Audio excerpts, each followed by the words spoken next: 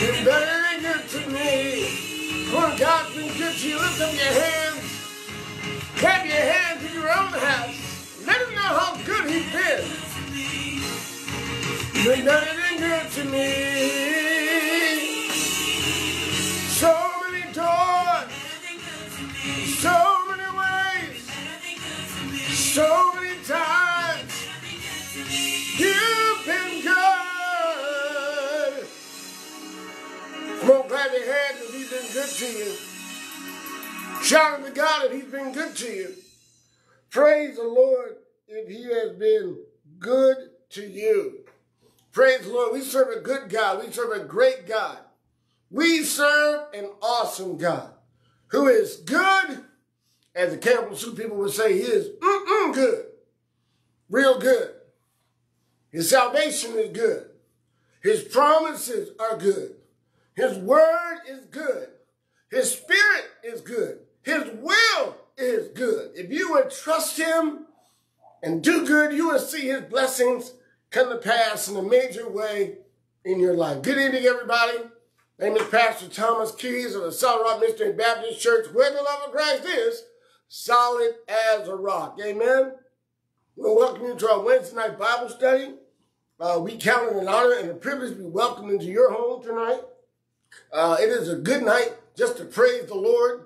It's a good night just to be in his presence. It's a good night just to study the word of God with the people of God. We might be edified in all of the things of God. God bless y'all. Thank you for tuning in tonight.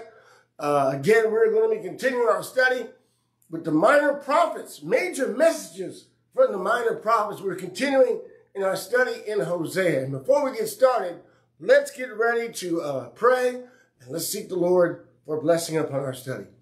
Our Father and our God, we want to bless you and thank you for all your goodness, all your grace, and all your mercy. Father, we thank you that you are so good. You've been so good. You are being good, and we know that you will be good. Father God, we ask that you bless us today as we study your word together. Let the Spirit of the living God guide us and direct us into your truth, and let that truth be crystallized in our lives, that people may see your goodness by seeing how we treat one another and how we walk in this evil world, praising God with everything that we have. We love you and we bless you in Jesus' name. Amen. Again, beloved, I want to welcome you. We are doing our study, major messages for the minor prophets. We're looking at the 12 minor prophets in the Old Testament, starting out with the book of Hosea. Amen. In our study, always something with these things. Okay. In our study, we'll cover all of September, all of October, November, and 1 week in December. Last week we talked about the share of God's pain. If you know the story of Hosea, Hosea was called as a prophet of God to marry an unfaithful, adulterous woman, bring her into his home. She ran away from him, and he was told to go get her, to symbolize God's relationship with idolatrous and wayward Israel. And if we're honest with ourselves, that's us too. God had to come back and get it. So we talked about last week, sharing God's pain, how our sin, how our shortcomings, how our disobedience grieves the heart of God. But you know, tonight we want to talk about the vision of what's possible. And I love that, y'all, because no matter how far we've fallen, it is possible to still receive God's blessings. Is there anybody here, anybody listening tonight that have fallen and has received God's merciful blessings? You ought to give God praise in your house. Amen, amen, and amen. So tonight's lesson, major messages from minor prophets, God's persistent love is a vision of what's possible. We're going to pick up in chapter 2 at verse 14 all the way down to chapter 3, verse 5. And the purpose of this lesson is to see God's passion and to see God's persistence in coming after and bringing hope to people when they messed up so bad they might seem like they're hopeless. Amen? I'm glad as long as we have God, we have hope. Aren't you glad about that? So let's do a quick review of the book of Hosea, shall we? We know that in the Old Testament, there are 4 major prophets: Isaiah, Jeremiah. There's the book of Lamentations that goes along with the book of Jeremiah, Ezekiel, and Daniel. And then there are the 12 minor prophets, Hosea all the way down to Malachi. Now, the difference between the major and the minor prophets is only a question of volume. Their messages are still the word of God. Even though these minor prophets didn't write as much, they still wrote the word of God. And we ought to obey it, heed it, and follow it. Amen? Amen. Now, as we look at the writing of the prophets, amen, all of these prophets wrote during different periods of the kingdoms of Israel and Judah. Listen, they warned them, if they continued in idolatry, God will bring correction. And that correction came in the form of the Assyrians and the Babylonians. They were taken into captivity, put on timeout, if you will, for some 70 years until God restored them. And then these other prophets talked about God's promises of bringing them back. What I love about God, he is a restoring God.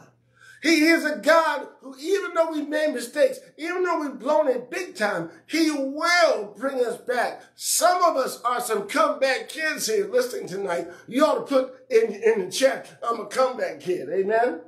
Amen. Well, so specifically, the introduction to the book of Hosea goes this way. Hosea was the son of Beeri. We don't know much about him, but we do know that Hosea was called to be a prophet at an early age. He prophesied, beloved, from 755 to 725 BC. That means he had a 30-year prophecy ministry. Amen? And he saw many kings. He saw God's working in their lives. He warned them about what God was going to do and gave them the promises of what God would do when they would repent and return to him. The purpose of his writing through the word picture or the life picture of his relationship with his adulterous wife Gomer was to remind Israel and to remind us that God's loving covenant with his people is unwavering. Listen, we may change, we may blow it, we may mess up on our side, but God always keeps his promises. I don't know about you, but I'm glad that we have a promise-keeping God. He loves us with an unconditional, everlasting love. And that don't mean much to you unless you've blown it, unless you messed up, unless you failed in some way, amen? And God brought you back. The application of this wonderful book is this way. Hosea shows us God's unconditional love, but it also shows us how God feels when we sin against him. Listen, beloved, when we sin, listen, I need you to hear me. When we sin against one another, we ultimately sin against God. And it grieves his heart because he can't bless us the way he wants to bless us when we're in sin like that. And when we do sin, here's the good news, and we repent, God will bring us back and continue to show his everlasting love toward us. Amen. 1 John 1:9 says we confess our sins. He's faithful and just to forgive us and cleanse us from all unrighteousness. That's good news for somebody out there today. And as we remember, listen, as we were singing, Lord, you are good. Lord, you are better than good. I owe you my life. At every door you opened, every way you made, every time you healed us, we remember all the good that God has done for us in Christ. Oh, beloved, we'll rejoice.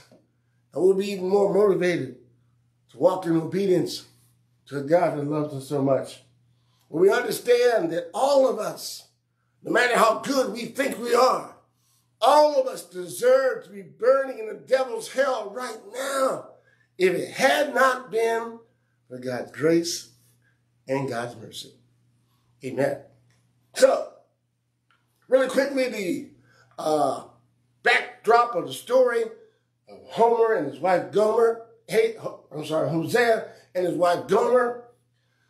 Gomer was the unfaithful wife of Hosea the prophet. God told him to marry her, even though he knew she would be unfaithful and adulterous. God gave Hosea an unusual command. Go, marry a promiscuous woman. For an adulterous wife, this land is guilty of unfaithfulness to the Lord. He was showing Israel, it's just as Gomer was unfaithful to a loving husband, they were unfaithful to their loving God. After bearing 3 children, Gomer left Hosea to live with another man. But God commanded Hosea, we'll talk about this tonight, to buy her back. Amen. Anybody here see, there's a song, beloved Renee, we used to sing in our church. I am redeemed, bought with a price. Jesus has changed my life. If anybody asks you just so I'm redeemed, right? And we've been redeemed by the blood of Christ. This is a beautiful picture of that. Amen. And then the Lord used their relationship to show how God remains faithful, even when his people don't remain faithful. So that's really the story of Hosea in a nutshell. So last week, we talked about how God commanded Hosea to marry this adulterous woman knowing that she would be unfaithful, as a vivid picture of Israel's unfaithfulness to God. And if we look at our nation, if we look at sometimes our churches, there's been a lot of unfaithfulness to God. Amen. People have been forgetting about God, going back into the world. Some of the same sins we see out in the unbelieving world sometimes creep their way into the church. There's things we promise we do for God, but we let those promises go and allow our flesh to take over. But God is in the business of restoring us and bringing us back, and that's what we're going to be talking about in tonight's lesson. So, we're going to look at Hosea chapter 2, verses 14 to 23, the end of the chapter. So I apologize in advance, y'all. Some of the notes I sent y'all earlier were a little bit out of order, and I will send corrected notes at the end of this study. But here it is. Turn in your Bibles, if you will, to Hosea chapter 2, and follow along as we read from the NIV version. Here's God speaking. Therefore, I am going to allure her. I will lead her into the wilderness and speak tenderly to her. There I will give her back her vineyards and will make the valley of Achor a door of hope. There she will respond as in the days of her youth, as in the days she came up out of Egypt. In that day, declares the Lord, you will call me my husband. You will no longer call me my master. I will remove the name of Baals from her lips. No longer will their names be invoked. In that day, I will make a covenant for them with the beasts of the field, the birds of the sky, the creatures that move along the ground, bow and sword and battle. I will abolish from the land, so that all may lie down in safety. I will betroth you to me forever. I will betroth you in righteousness and justice and love and compassion. I will betroth you in faithfulness, and you will acknowledge the Lord. In that day I will respond, declares the Lord. I will respond to the skies, and they will respond to the earth. And the earth will respond to the grain, and the new wine, and the olive oil. They will respond to Jezreel. I will plant her for myself in the land. I will show my love to the one I call not my loved one.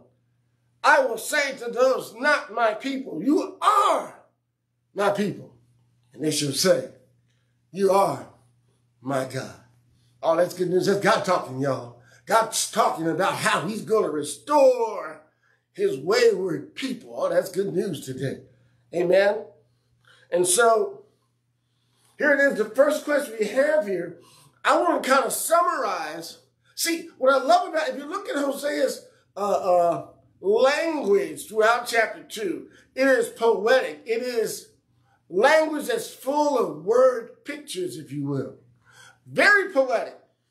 But we can summarize what God is talking about. Amen. As to what he wants to do with his people. He wants to give them, y'all, a vision of hope. Minister Allison and I were praying today about the church building. And we were praying at one point that was a thought. Then it became a plan on paper. Now it's a building we can walk in, touch, and feel and stand in. And we're hoping a vision of seeing that church open in God's timing. And so here it is. As we look at God's hope, the vision that we see, even though we don't see it now, hope is what we don't see now, but we're sure because of how good God is.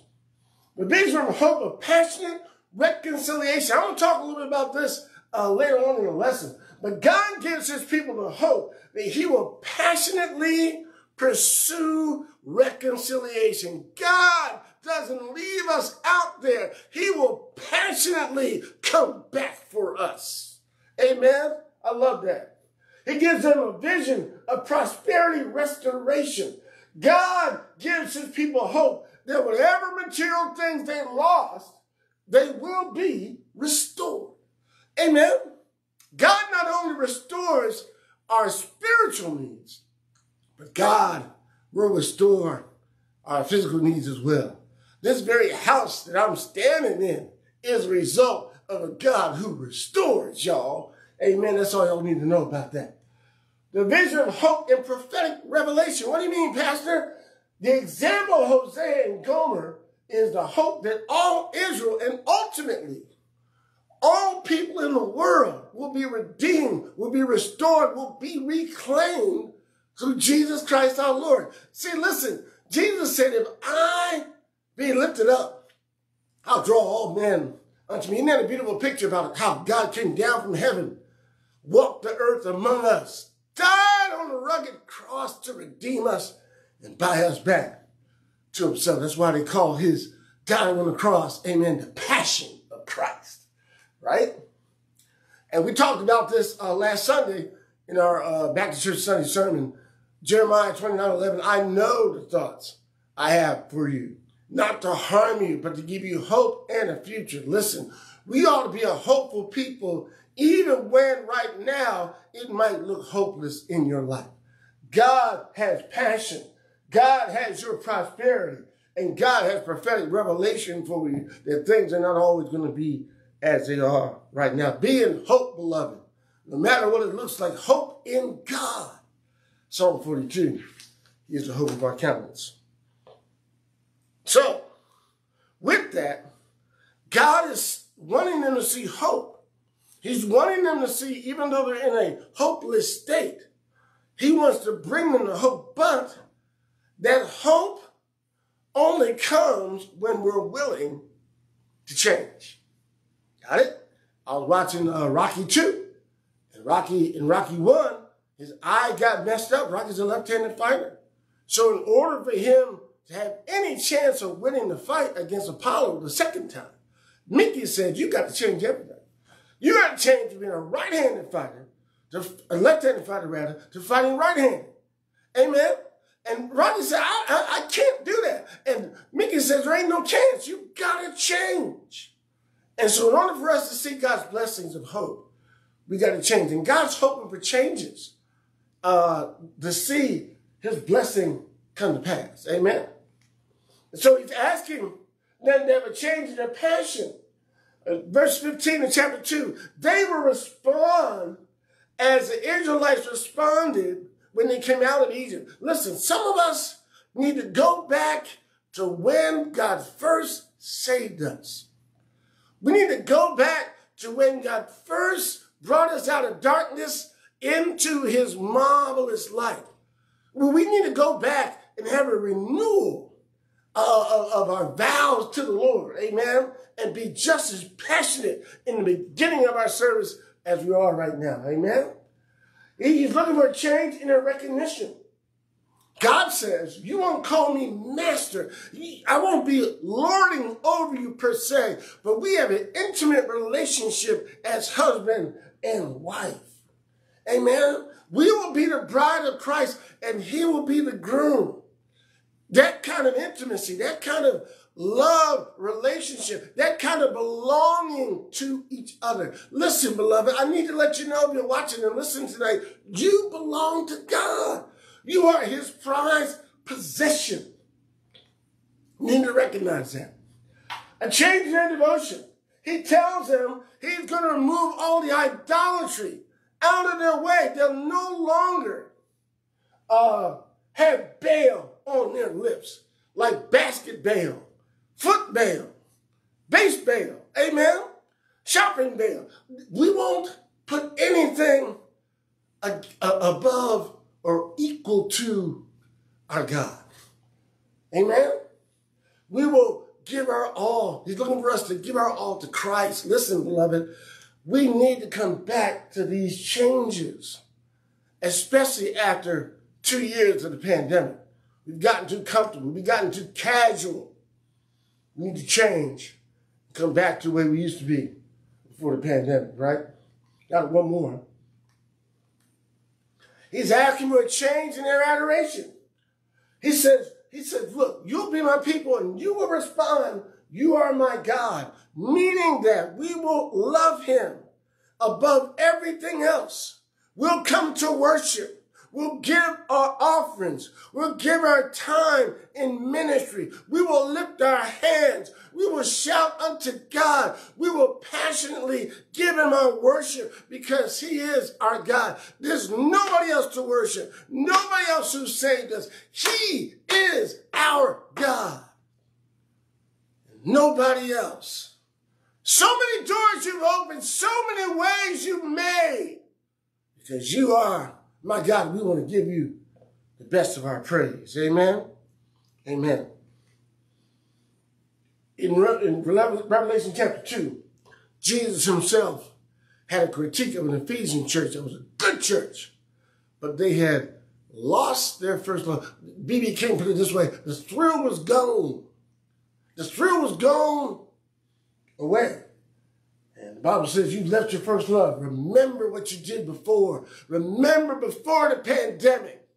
Remember before the issues, before all of that, how we were giving our all to God. And God wants us to continue and do what we did before and even more. Amen. We need to come back to church in the same numbers, greater numbers. Be more just as committed. Listen, everybody who's listening and breathing needs to be on this Bible study tonight. Amen? Not because of me, because you love God. Got it? Amen. We got to change. It's called in the word repentance, y'all. So, as we move on, and this part right here, Sister Vicky, made me shout as I was studying this out. See.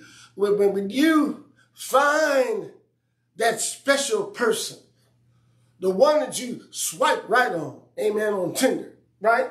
When you find that one that you want to get with, amen, on the day that you were born, the angels got together, decided to create a dream come true. I just want to be close to you. When you find that person, you want to take steps to get with them, amen?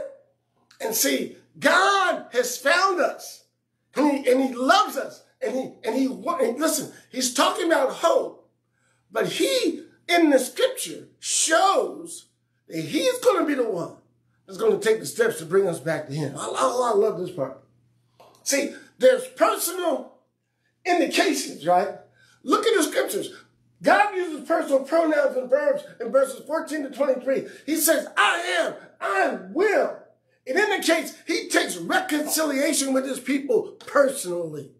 Amen? He is personally engaged and involved in coming after his children, in blessing his children, in being with his children.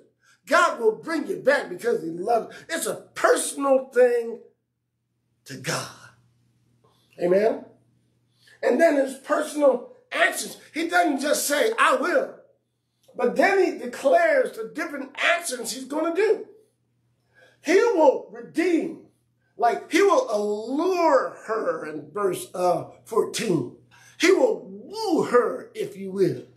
Amen? He will lead her. He will make a covenant with her or us. And he will show his wayward children his love. Anybody here knows that God loves you? Has God shown his love to you today? Let me give you a hint. If he woke you up this morning, that's a touch of his love. If you can breathe, see, walk, and talk, that's a touch of his love. If you know you're saved and going to heaven, that's a touch of his love. If he protected you on these crazy highways, that's a touch of his love. And if you're listening by the Spirit to what I'm teaching you today, that's him wooing you to be redeemed. Come back to him. And then there's personal motivation, y'all. Amen. God's not this robotic creature who has no emotion or no affection. He shows his motivation. He said, I will betroth you. I will marry you. Amen. And he used the word to me forever. Amen. There's nothing you can do to stop God from loving you. Nothing you can do to get him, to make him kick you out of his family. He will betroth you in faithfulness, righteousness, justice, love, and compassion. And these things are regardless of our mess-ups and regardless of our hang-ups. And as we say in preaching school, who would want to serve a God like that? Who wouldn't want to worship? See, the Muslim gods and these other guys don't love like that because they can't, because they're idols. We should say, beloved, he's my Lord and my personal Savior. Amen? Things personal to God and personal toward us. That's good news. See, doesn't it make you shout? Doesn't it make you want to shout? Okay, let's get to the next point here. Now, here it is. And the last thing to be studied, Gomer's 3 children were all given names that indicated God's displeasure with Israel. And these things are hard, y'all. God, in verse 22 and 23 of chapter 2, however, God changes the names or changes what he's going to do, even though those names are kind of indicating his displeasure. Or in other words, you were called one thing, but God is reversing that and calling you something else for his glory. Got it? So he says restoration. Jezreel was a valley where the king Ahab stole some land. Amen. And God punished all of the kings of Israel and their descendants. But now God is restoring their position and provision. Reconciliation. He said, look, I don't love you anymore. He gave him that name. But God will once again show his love toward Lurama and reconcile with them. And then reversal. And this is the part that I like, y'all. God reverses their status. He said to the last child, you are not my people, but God's reversing that. They are now his people. And listen, God's mercy changes everything. Let me break it down so we can understand this. Some of us have been called liar, but God's mercy changed it. Some of us have been called adulterer, but God's mercy changed it. Some of us have been called drug addict or drunkard, but God's mercy changed it. Some of us have been called thief or a person in prison, but God's mercy changed it. Some of us were sick and about to die, but God's mercy changed it. Some of us were unemployed and God's mercy changed it. Some of us were homeless, but God's mercy changed it. Some of us were broke, busted, and disgusted, but God's mercy changed it. Your grace and mercy brought me through. God changes it by his mercy. Is it Sunday yet?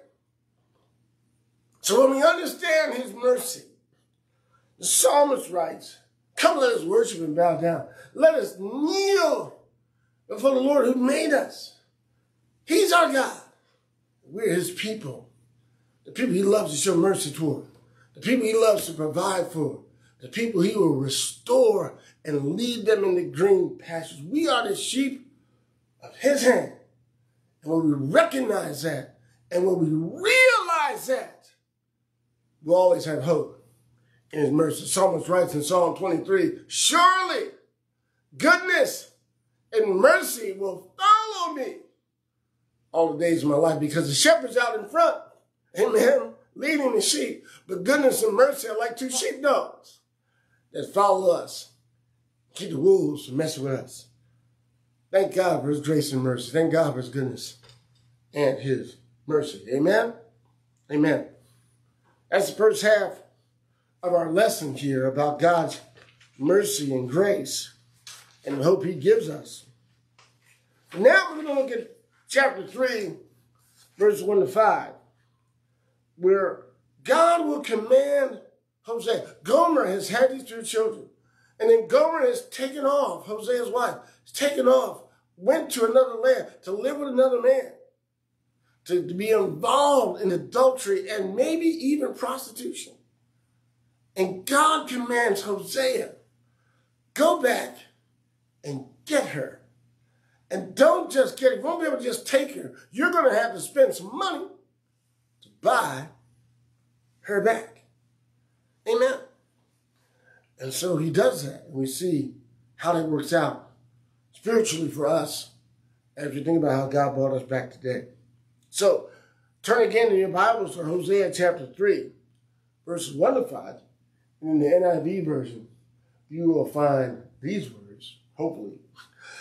Then the Lord said to me, go show love to your wife. Again, listen, y'all, don't she love by another man and is an adulteress? Love her, listen, as the Lord loves the Israelites, as the Lord loves Solid Rock, as the Lord loves your children, as the Lord loves Republicans, as the Lord loves Democrats, as the Lord loves independents, black people, white people, Chinese people, or Samoans. Love her, though they turn to other gods, and love the sacred raisin cakes. In other words, the sacrifices given to other gods. So I bought her, is Hosea, for 15 shekels of silver, and about a homer and a thick of barley. Then I told her, you are to live with me many days. You must not be a prostitute or intimate with any other man, and I will behave the same way toward you. For the Israelites will live many days without a king or prince, without sacrificing sacred stones, without ephod or household gods. Afterwards, Israelites will return and seek the Lord their God and David their king.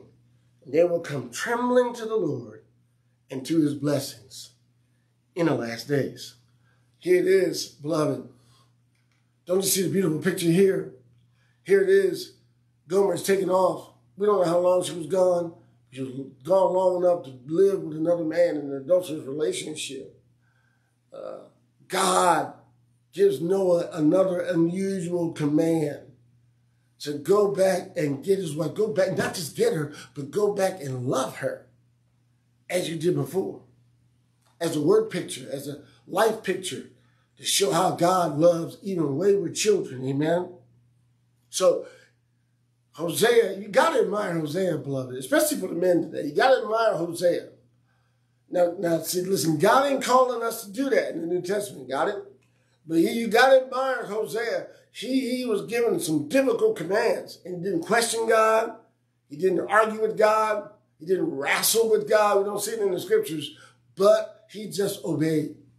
Did what God told him to do. And beloved, we would just have that kind of attitude. Just be obedient to whatever God says. Amen. We will find out, no matter how difficult it is, we'll find out it will work out for our good in his glory.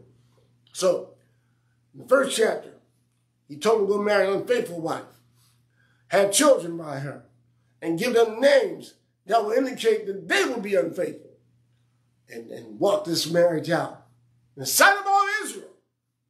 He's a pastor preacher, and he got an adulterous wife. So look, now he commands Hosea to do this, to go buy her back. And here's a breakdown of those commands. He commands her, these are difficult commands, y'all, to reconcile with her. Hosea is to actively pursue her with the goal of reconciling with her, even though he knows she's been sinning against God and against him in adultery and possibly prostitution. And he's called to reconcile. And beloved, let me say this while it's on my mind. You know, some of us have trouble reconciling with people that are right next to us in church. When people haven't even done this, just because they might have said something or overlooked you, or maybe not called out your name, we don't want to reconcile. We have the ministry of reconciliation. And he's called, beloved, to redeem her. He is asked to buy Gomer back. Listen, sacrificing from his own resources to pay someone else for his wife. Wow.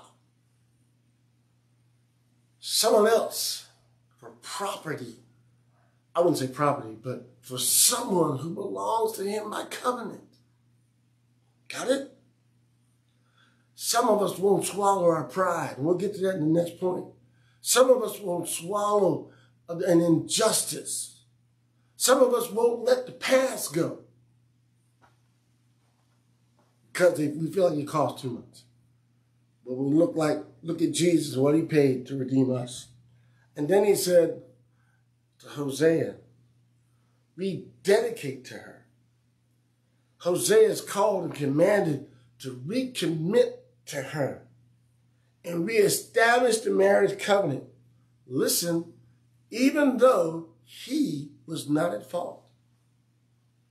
Got it? And if you're a Bible reader, if you have ever experienced the salvation and love that God brings, this is an easy thing for you to figure out. Hosea and Gomer's relationship is a vivid picture of God's redeeming work with a sinful, idolatrous people, Israel, and I ran out of space here, but even with a sinful, idolatrous people today. Got it? We were Gomer. Amen? And God forgave us, redeemed us, dedicated to us. And we need to dedicate ourselves to him, reconcile with one another. Now, here it is, y'all. Now, Hosea gave up money, a bunch of shekels, a lethek of barley and grain. I don't even know what a lethek is, y'all, but it sounds like a lot. Amen? He had to give up time. He had to give up convenience. And he had to travel to buy her back, experiencing some of the quote-unquote embarrassment and the naysaying of people. Can you imagine if they had Facebook back then? Amen. Folks would be going crazy talking about Homer and Hosea and Gomer. I mean, people would be, man, Facebook and Twitter would have kind of had to shut down with all the stuff that people were saying. But he gave up money, gave up time, he gave up reputation. But when you look in the verses, he would also have to give up some other things in order to make this thing work. One of the things he had to give up is resentment. Although he could be rightfully resentful for what Gomer had done to him, right? He would have to put away his anger, put away his disappointment, and put away his embarrassment. And watch this, y'all, and show unconditional love to his wayward wife. See, if they got into an argument, he couldn't bring it up again. Got it? He would have to give up resentment, and he'd have to give up revenge.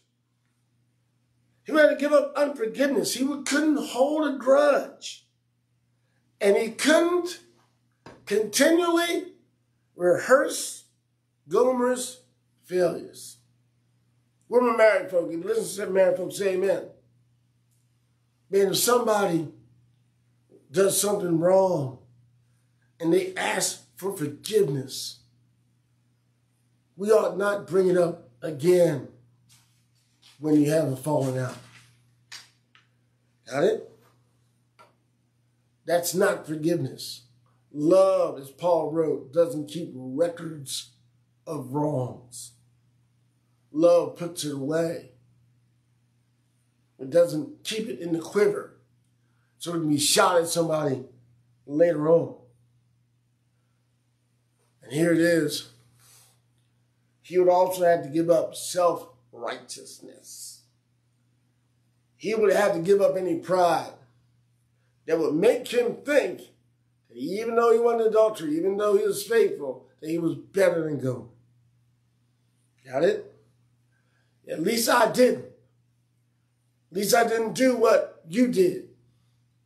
Listen, none of us, but there's some of us who don't want to hang around people because they did this or that in the past. I don't want to hang around folk, amen, who sinned like that. If that's the attitude, there wouldn't be anybody in the church. Starting with the pastor.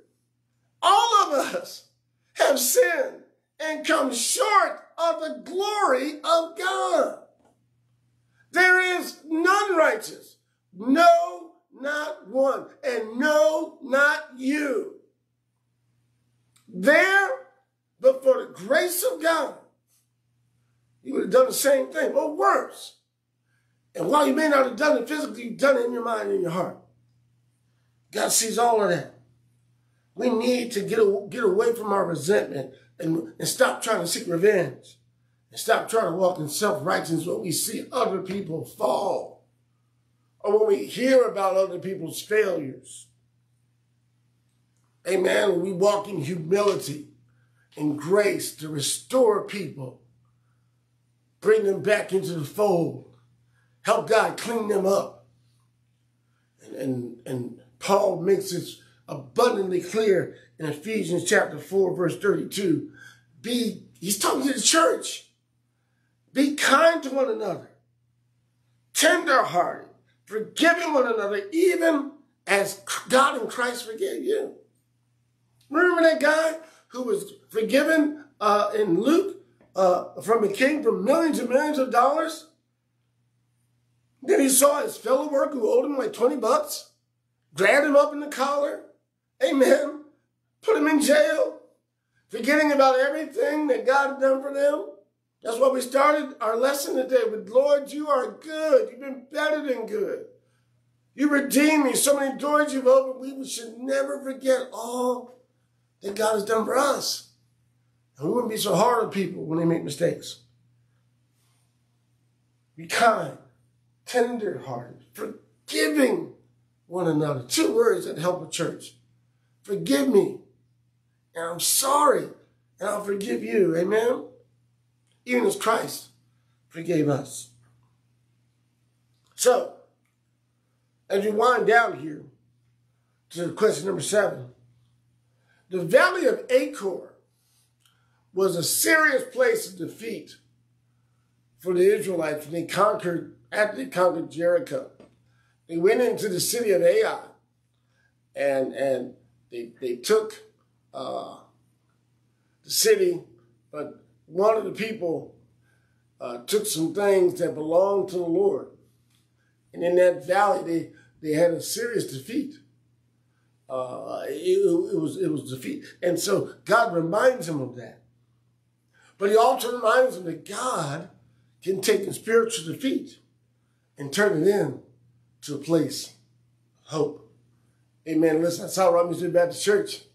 Some of us have experienced some defeat. People pushed us out, talked about us, called us everything but a child of God, wrote letters. God took that defeat and created a new body, a new place of hope that we're building out there in the Edgemont community, and we want to express that hope to everyone who will hear. And what I love about God, he can take your greatest defeat. He can take what the devil tried to do to destroy you and turn that thing around. Make it. Anybody here glad that God can turn it around? Anybody here have a turnaround testimony in your life? Amen. You ought to say, I got a turnaround testimony. And so how does God create from a place of defeat into a place of hope? I'll tell you how he does it. He does it by his power.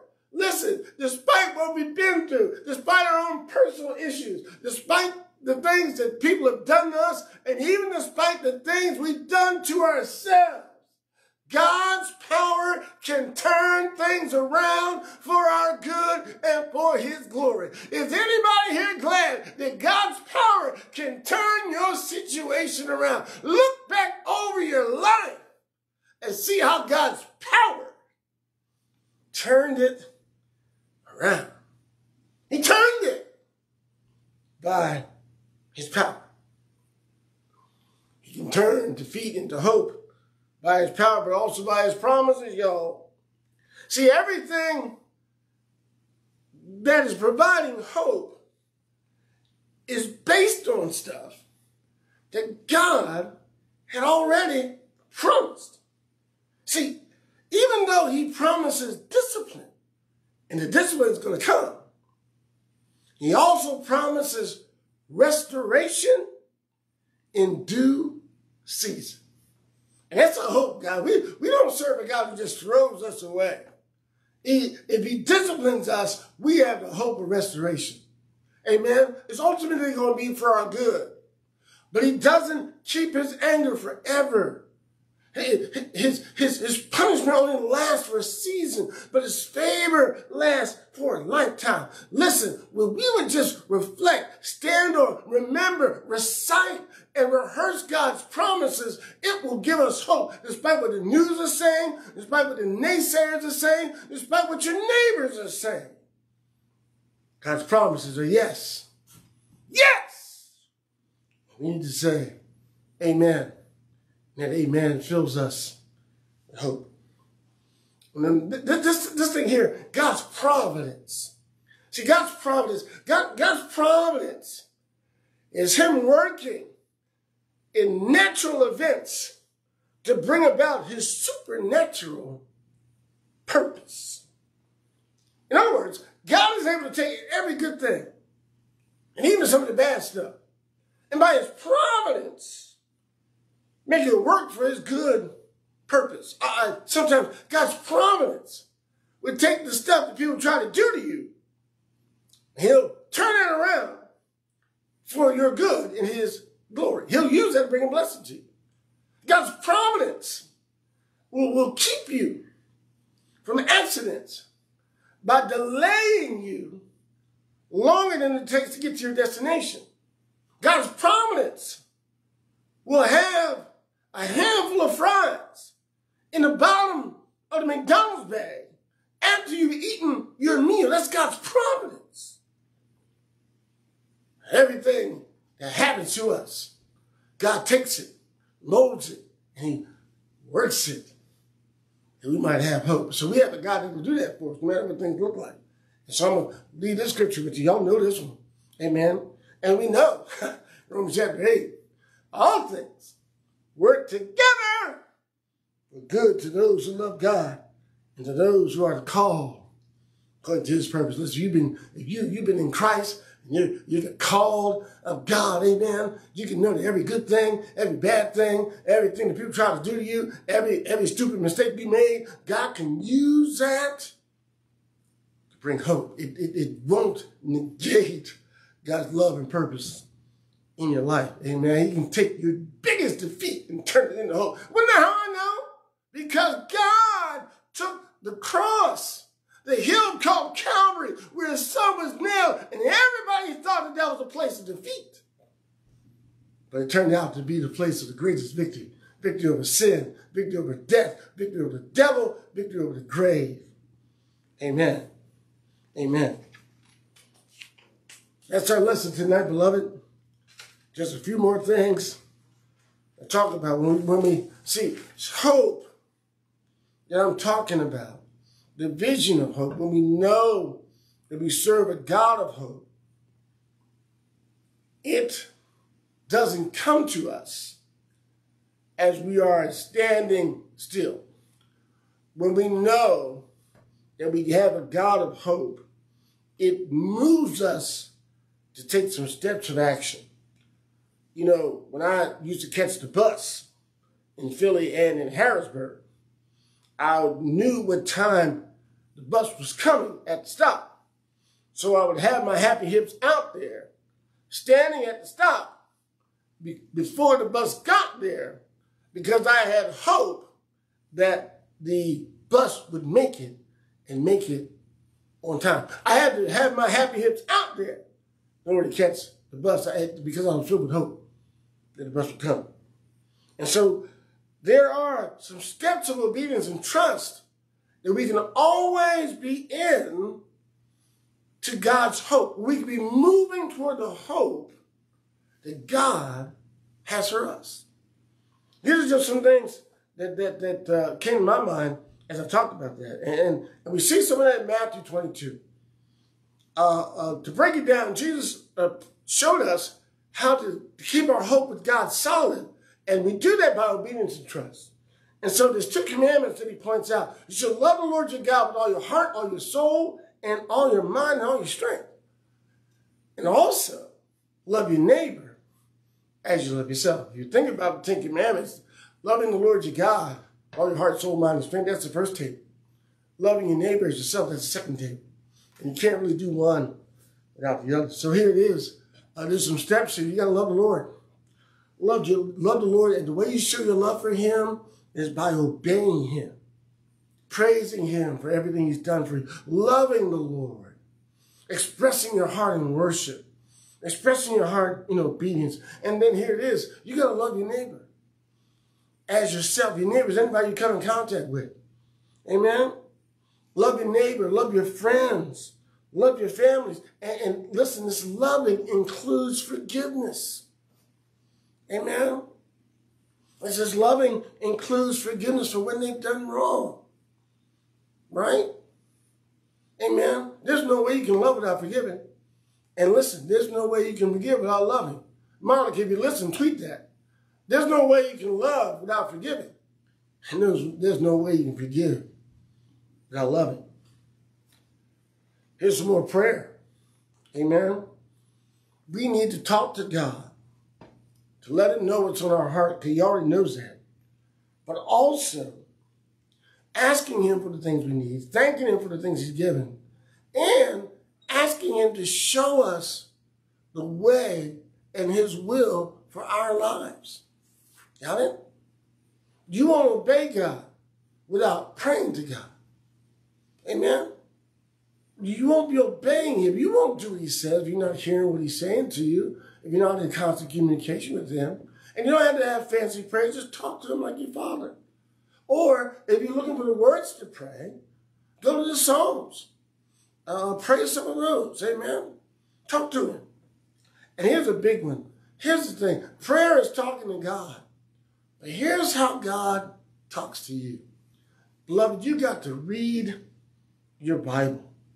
Amen? You got to know what God says about himself, his character, his will, his precepts and principles, and his promises. And you got to read the Bible to know what God says about you, about who you are in him. How I preached last Sunday, we're more than conquerors. We're not defeated.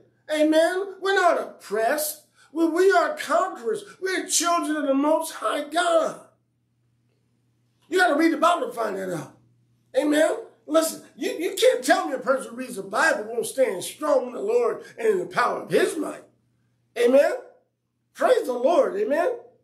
But then here's one that I added, y'all. You got to be a part of worship and service. And this has been a big challenge for us since the pandemic. Right? We've lost a lot of things. They were shut down. They were put on hold for a minute. But now, as you look at the last part of chapter 3, verses 4 and 5, since God allowed those things to be taken away, now is the time. Look at verses 4 and 5. Now is the time for us to recognize God's blessings, to recognize his goodness, recognize the hope he has for us, and run to him. This is not the time. Listen, I love online worship. I'm glad. When I was sick, I'm glad we had it. But I'm telling you, y'all, now is the time for us to run to worship. Now is the time to run to the church, to be with the saints and to be with God. And we need to serve the Lord. Amen? Listen, God. Listen. We just spend our time, our money, our resources in serving God and his mission. Listen, we have a mission to accomplish. And we need everybody. This Sunday, for our outdoor service, we need everybody to show up Help us lay some of these chairs down to greet the people as they come. Some of us need to witness to folks who need to know Jesus. We need to be able to point them to their building and say, we're coming. We need people to serve, to be a part of what God is doing. It's all summed up in this command. Proverbs chapter 3, 5, and 6. Trust in the Lord with all your heart. Lean not to your own understanding. In all your ways acknowledge him, and he will direct your paths. Amen? Amen. That's our lesson tonight. God is a good God. He's a God of hope. He's a God who loves us. He's a God who will restore us. And he has a hope for us. Amen. That the world can't give, and beloved, the world can't take away. Real quick, let's give us our keys for living. Here's some good news, y'all. No matter how deep our failures, we can always have the hope that God will never, ever abandon us. Despite your failures, you can't go so low that God can't pick you up. You can't go so far that God can't come and bring you back. Despite our failures, we have hope in God. And even when we've fallen into sin and its consequences, our loving God, listen, he'll move heaven and earth. He'll move people. He'll move everything out the way to come after you because you belong to him. Just as God brought us hope and salvation and eternal life from what seemed like Jesus' defeat on the cross, we can hope in his turning defeat into victory in our lives. Oh, that's good news, y'all. That's good news. And I just want to leave you with this pericope. 1 Peter 5:10, the God of all grace, he will restore. He will confirm and strengthen and establish YOU. Oh, listen, be hopeful tonight. Be hopeful tonight. If it be the Lord's will tomorrow as he opens your eyes, wake up with hope. Amen. Wake up with hope. Be prisoners of hope today. Watch God work out things. Now, I'm hopeful today. Our God is on our side. Amen. We are on his side. Moment of silence, and then we'll pray.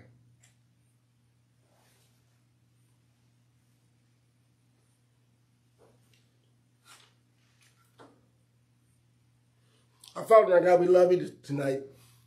We thank you that you indeed are the God of not just some hope, but you're the God of all hope. And that hope is sure, that hope is steadfast, and that hope is everlasting. Lord God, forgive us for the times when we haven't given our all to you, when we've allowed the world to entice us, to cause us to fold our arms in comfort and idleness.